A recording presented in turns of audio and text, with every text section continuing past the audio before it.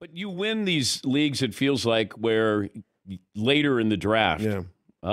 Okay, so take us later into the draft. Give us some players that, if our audience hasn't done their league yet, that they're at least aware of. You want middle round? How deep do you want to go?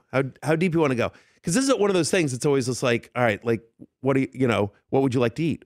I don't know. Are we at an Italian restaurant? Are we at a diner? Is it breakfast? Is it dinner? Like, let's go semi deep. Semi deep. I mean, I'll rattle off some late round running backs and wide receivers. Like these are like literally like your last couple of picks. Okay.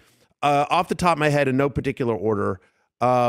Let's see. I mean, I think I love Greg Dortch in Arizona, the human Dortch. Like these are all going to be guys like, who are you talking about? Like Jalen McMillan in Tampa Bay seems to have won the third job there.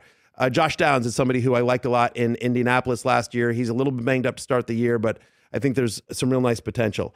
I don't know when it's going to happen, Dan, this year, but at some point this year, Luke McCaffrey is going to be a thing for the Washington Commanders. So like these are like Darnell Mooney.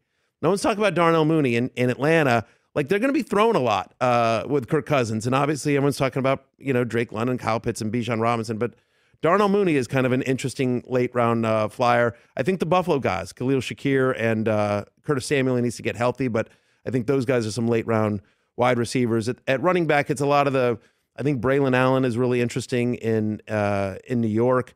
I think I would argue the same for Ray Davis in Buffalo, Bucky Irving in Tampa Bay.